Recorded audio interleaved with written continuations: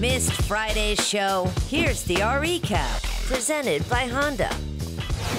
But on 4th and inches, instead of giving it to a fullback, they send Mahomes in there, and he comes out injured. How many times have we seen a quarterback sneak happen and somebody's patella tendon get maneuvered in a way that it looks like a kneecap needs to be snapped back in? And now this guy who is so mobile, makes plays on the run, is going to have to wear a huge, bulky brace probably for the rest of the year. But if the Chiefs find out today that Mahomes has to be out for the season, they got to call Colin Kaepernick. Could you imagine Kaepernick in this offense where guys are running right, guys are running left, play fake, RPO here, that, and that? Could you imagine what he would look like?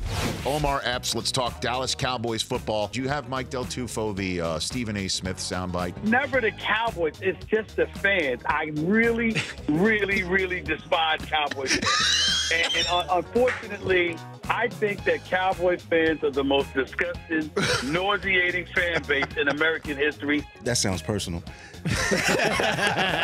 But he's wrong, actually, America. The most delusional sports fans on earth are New York Knicks fans. Like, let's get this out of the way.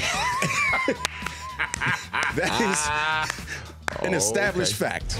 Mark Kistler here on the Rich Eisen Show. Broncos need to send John Elway to showers and hire Peyton Manning as director of football operations. That is quite the headline and quite the column you wrote, Mark. It's been a great run, but it's over. The man is fresh out of ideas. The number one job of a general manager is to restock your team, build your team through the NFL draft. And he has been very poor at that. But if Peyton Manning were running this operation, I think he would surround himself with great football people, and he might have a general manager under him.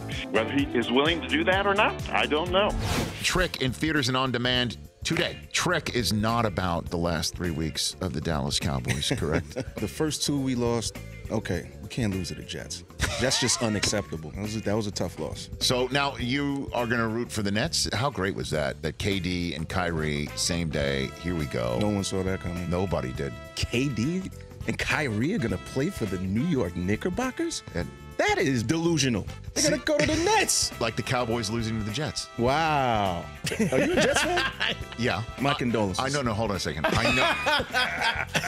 Phil Lord and Chris Miller here. You guys put me in 22 Jump Street with Will Forte. That was fantastic. Dream come true. If only one of the residual checks is from that. It is for That's My Boy. $18.54. Hey! Wow, Mr. Rockefeller, excuse me. The first movie I was ever in, Disney's The Kid. It's so long ago they take taxes out. $5.39, everybody. Very nice. Last this one. This is the one. Come on, baby. It all comes down to this. 22 Jump Street. Is it? It is! Thank you, Phil Lord and Chris Miller, for not only being on this show, but putting $30.50